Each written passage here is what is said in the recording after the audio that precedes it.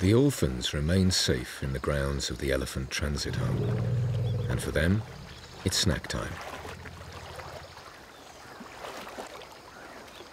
Most of them are old enough to feed themselves.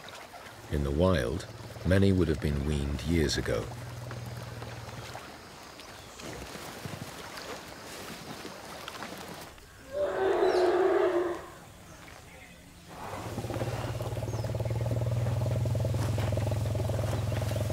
Here they form an orderly line.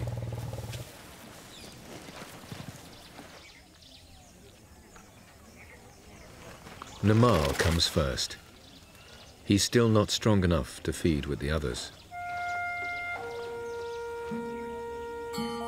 Unlike most of the gang, this is milk that he actually needs. But it's still a treat, one he always looks forward to. The others must wait their turn.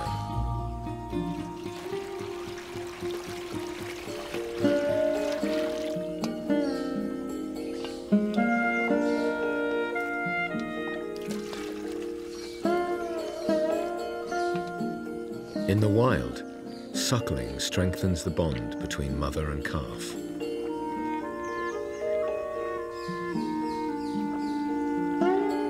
The closest Namal has to a parent is Celinda.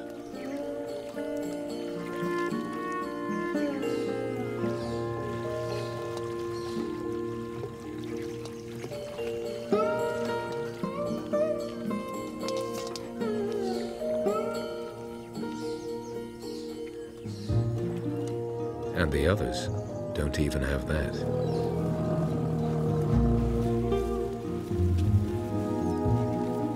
The keeper in charge of maintaining order in the gang does so with his back turned.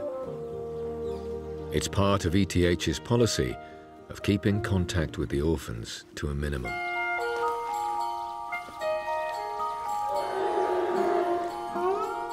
Only when Namal is done do the others get their turn, a few at a time.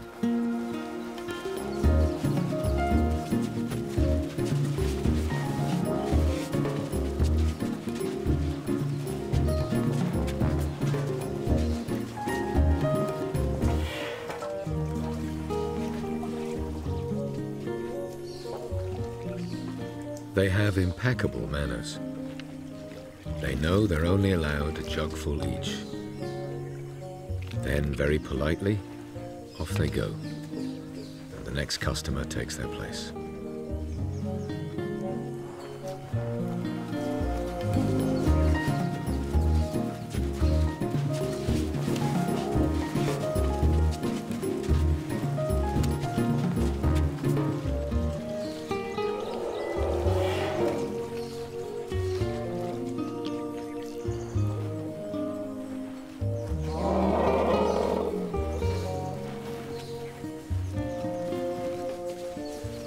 For the ETH staff, this is a difficult balancing act. They must support the orphans without compromising their release into the wild.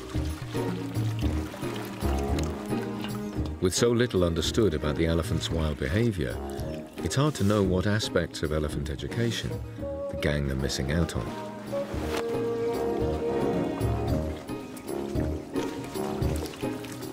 But this is the only chance they have of getting back to the wild.